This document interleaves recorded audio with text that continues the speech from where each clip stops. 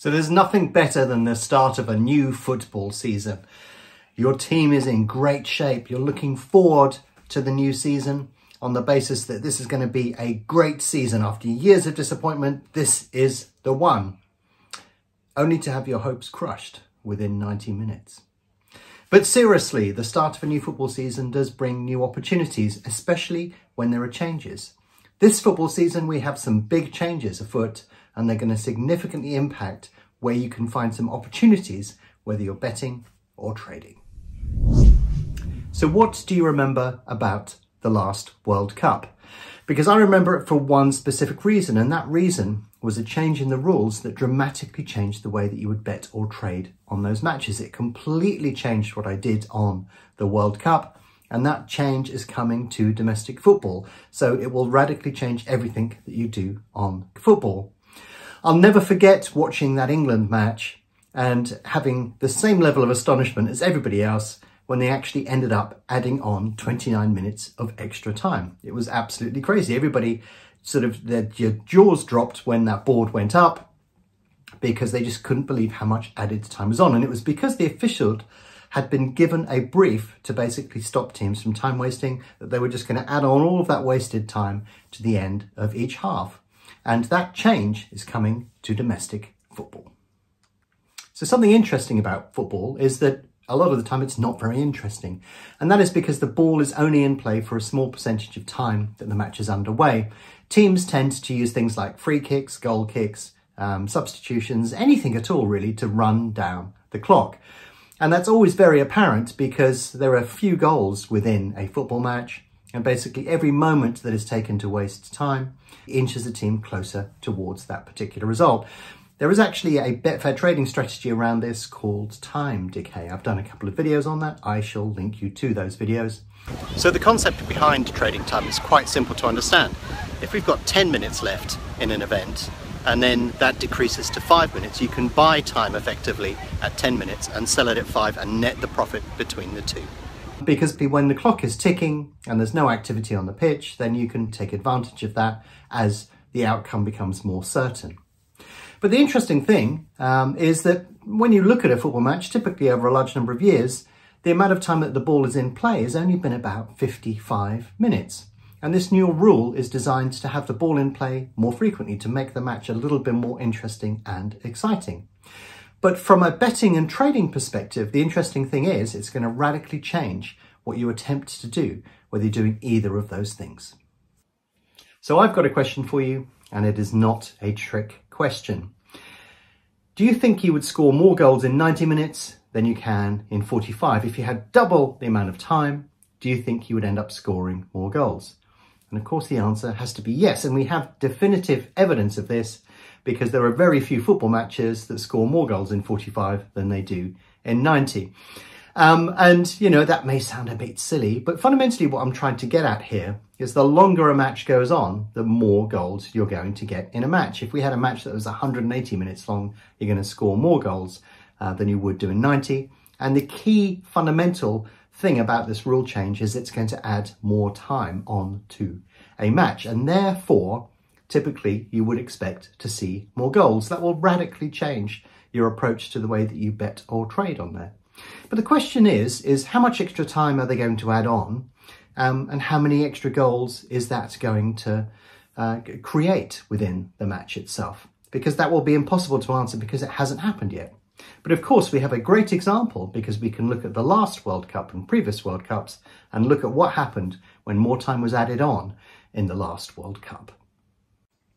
So the great thing about the World Cup is it provided us data in terms of what impact this is likely to have, which we would think would translate to the domestic football season. But in the 2018 World Cup, the average length of a match was 96 minutes. And when we look at the World Cup in 2022, it was 101 minutes. So you can see there the matches were about 5% longer. So whatever goals you're forecasting, whatever strategy you're doing, you'd basically have to sort of re-rate it as though the match was about 5% longer.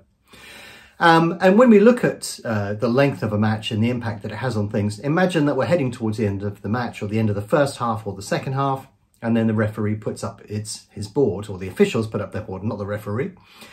then what you will find is that the odds will have to adjust according to how much extra time there is. So if the under goals are here, or the chance of a draw is sort of, heading in one particular direction, all of a sudden the amount of time available for another goal expands, and therefore the market will react. So there will be a trading opportunity around there. But typically speaking, the average length of a match at the World Cup with this rule in place was about 5% bigger than a traditional match. Now, the biggest discrepancy, although I must admit to having put an arbitrary number on this, that I have seen between the two World Cups was the amount of matches that played out for over 100 minutes. If we look at the 2018 World Cup, the number of matches in total, in other words, the first half and second half plus added time, that exceeded 100 minutes was about 1.5%. It was very, very small percentage of matches. But when we look at the World Cup in 2022, that number, due to the added time, rose to 45%. So whichever way you look at things, there are going to be longer matches. And that's where most of the key opportunities will be presented. Now, there's always been this weird anomaly with the way that referees add added time, because at the end of the first half, they'll chuck on a minute, and then at full time, they'll chuck on 3 or 4 or maybe even 5 minutes. So there's always been this disparity between the amount of added time in the first half and in the second, despite the fact that they're both 45 minutes. It's a weird, it's like a psychological bias that the officials have previously had. So when I looked at the data from the two World Cups, the interesting thing was that when we looked at the 2018 World Cup, the number of second half minutes of extra time that were added on that were higher than the first half was about 98.5%. So basically, 98.5% of the time, the second half added time will be much more than the first half. But with this new rule introduced, that dropped to 81%. So the two began to sort of balance each other out. So that implies that there are probably two opportunities with this. You're going to have slightly longer first half, and in proportion to the second half, it's going to be a little bit more level than it previously was. So there will be key opportunities around the added time on both periods of play. So if you're actively betting on a football match during the domestic season, this expansion of time should lead to there being more goals overall. But the interesting thing is, when I actually looked at the two World Cups and the difference in time between the two, often that didn't translate directly into a larger number of goals, which I will explain in a minute. But when we actually look at how we would take advantage of this from a trading perspective, there will be lots of opportunities.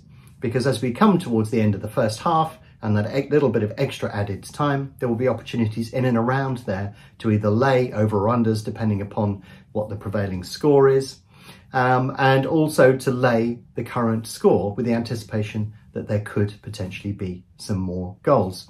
And you can repeat that same process as we get towards the end of the match. The market prices a football match with a set of odds based upon the prevailing score and also the amount of time left. So if you adjust that amount of time left, then the odds will have to adjust automatically to that. And I think it will take a little bit of time for the markets to begin to adjust to that. It won't be discounted into the price until all of this begins to settle down. There's going to be a little bit of uncertainty, but where there's change and uncertainty, there is always opportunity. And this is why I'm producing this particular video. Now, if we look at the number of goals in the Premier League last year, it was 2.86. If we look at the Championship, the average number of goals was 2.47. So effectively, you're going to be adding on sort of, maybe 10% to those number of goals based upon the amount of time that gets added on in those matches on average. So we're not talking about another goal being absolutely certain. We're just saying that the chance of a goal has increased by a chunk. And therefore, while it's not guaranteed that a goal will occur during that particular period, it's definitely skewed in that direction. So any betting or trading strategy that you should have should be skewed in that direction also. And I anticipate that over the course of the season, this will begin to play out more and more. I will be gathering data on all of these matches as I normally do. So I'll be able to build a picture fairly quickly in terms of exactly what is happening and how that is influencing the outcome of those individual matches. If, for example, you decided to lay the draw at half time or at full time, and there's a large amount of added time, you'll see that price begin to bump up as the chance of another goal becomes more certain. But what I'm saying here really is that it's going to have subtle effects within the market, They're not going to be immediately noticeable, but over the longer term and over many matches, they will definitely play out. So because I've got this great data from the 2022 and the 2018 World Cup, I thought, well, I should be able to see if any of what I'm talking about here actually made its way and was demonstrated at the 2022 World Cup. And the interesting thing was, at first glance, I couldn't see a difference, or it's very vague. It was difficult to immediately identify. There didn't seem to be any benefits to the added time in terms of either the time of the last goal or the number of goals that were scored. And I think that's what a lot of people may tell you, but I wasn't happy with looking at the broad base. I never am. So I actually dug down underneath and had a good look at each of the individual matches to understand what influenced that. And what I actually figured out was where there was a strong incentive to score and the matches were quite close, that's when this effect had the most impact. However, in matches that exhibited the opposite characteristic, in that they're uncompetitive and there was no incentive to score, basically it just dragged the match out for a little bit longer and you didn't necessarily see that impact. So what I would say to you in conclusion is we are definitely going to see an impact of this over the course of the domestic season. In aggregate, you may find that a lot of it gets lost in the mix of competitive, uncompetitive matches and all of that individual detail.